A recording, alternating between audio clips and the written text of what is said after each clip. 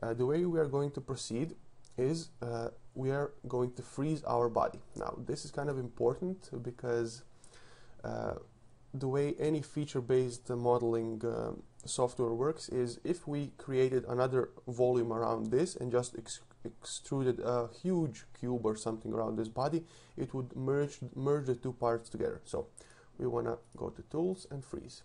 Now this body is frozen, and if we create something around it, it will be two separate bodies. So that's what we're going to do.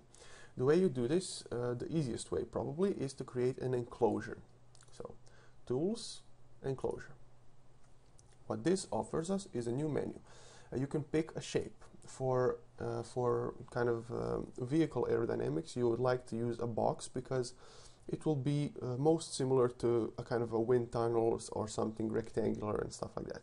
If you're using, if you're trying to do CFD analysis on something like a helicopter or an airplane or something like that, a more appropriate far field would be a sphere or something like that, where you do not really need a wall that is going to represent the road and stuff like that. So, but we're going to remain with a box. The next thing is the number of planes. So what this means is the number of symmetry planes. Obviously this body is symmetrical down the middle, so obviously you would choose one symmetry plane, and then you would say the symmetry plane is the YZ plane. So you would click YZ here and apply. The model is a full model. If we already cut the model in half in SolidWorks and set the symmetry plane to YZ, we could pick partial model here, and the DesignModeler will recognize on which part of the plane, either in positive X direction or the negative X direction, where the material is, and it will create the enclosure on that part. But since we have a full model, it will cut it in half for us. So we're going to use one plane for now. I mean, we're going to need two, but I'm going to show you why we are going to use one for now. So we click one, and next thing to choose is a cushion. Now let's say, well, cushion is basically the amount of air that it's going to provide away from each surface of the body. So I'm going to demonstrate this rather than talk. Let's say 50 millimeters and generate.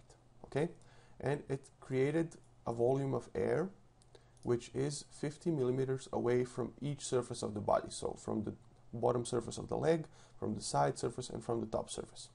Now we obviously don't want our domain to be uniform, because we want to have, let's say, 5 car lengths in front of our body, 10 car lengths to the rear, 5 to the side, or 5 to the top, and stuff like that. So we are going to go to enclosure and edit our selection. We are going to go to non-uniform, and now this is the problem that most people face and don't really know how to fix it. I've been asked this on the CFD Online forums, and this is why I'm doing the video. So you can say, for example, in our X plus direction, this is to our side, our body, people usually say it should be around 3 to 5 car lengths to the side. So let's just, our body is 1044 millimeters, so let's say 3000 for now. If you click generate, you can see how this looks. Okay, and then our Y plus, we are going to also put 3000. Generate. You can see how that looks. This is the kind of zoom to fit button, so I like to use that one. It's also available in the right click menu. And then we want our domain to extend in the positive Z for, let's say, 5000 millimeters, and the negative Z, let's say 7,500. We're going to be cheap. Okay, but now you're going to face the following problem. You do want the legs to be in contact with the road. There needs to be an intersection there. So if we look at it from the Z plane, and I try to put in the Y direction, in the negative Y, I'm going to try to put 0, obviously, to get an intersection, but it does not allow you to do that. Now, the way to fix this is we are going to say we have 2 symmetry planes, okay? Even though the body is not really symmetrical compared to the ZX plane, this does not mean that the symmetry plane means that we have to mirror the body. It just means that we can get our intersection working. So we're going to do enclosure, edit selection. We're going to put 2 planes here, And our other plane is going to obviously be the ZX plane. So ZX plane, apply. And now it does not matter what you put in the negative X direction, negative Y, I'm sorry. In the negative Y, we can put 50,000, okay? And click generate. It does not matter. It's going to intersect our legs perfectly, okay? So that's kind of good to know. Same goes with the symmetry in the negative X direction. It does not matter, and yeah, and the Y. So this is kind of how you get your volume of air. Now it's created another body here. It's named it a solid, and it is a fluid body. So we're just going to rename this into our air, because that's what it's going to be. The next thing to do would be to kind of subtract our AMAT body from the air, because air is this whole cube around the body. The air is also here. So we're going to do a create boolean, and this is going to offer us a unite or subtract or intersect or stuff like that. So we're going to subtract. Our target body is our air. Okay, so click anywhere on the air domain. And our tool body is going to be our AMAT body. So you can either click here, or you can select it from over here and click apply. And do we want to preserve our tool body? We do not want this solid. It does not have any purpose for CFD other than, for example, fluid structure interactions and stuff like that, but we can cover that in the future at some point.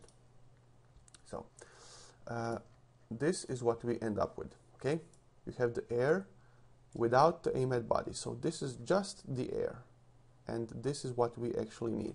All of these surfaces, if we pick the selection tool here, all of these surfaces are going to be stationary walls, okay, inside Fluent later on. So we are going to pick all of these and say it's a stationary wall. Well, we're not going to pick it because Fluent is going to know. So this part is kind of done. There is still a step to assign named selections for velocity inlets, pressure outlets, and stuff like that, but I like to do that inside the ANSYS Meshing. So for now, this is kind of ready. So we're going to save our project, and we're going to go and save it in the tutorial folder under AMAT body. One thing I would like to mention is keep all of your files in the same folder. So if you're doing a project, create a new folder and name it my project. Inside, okay, I've obviously mistyped that. Put your SolidWorks geometry if you're doing an import, or CATIA geometry or whatever.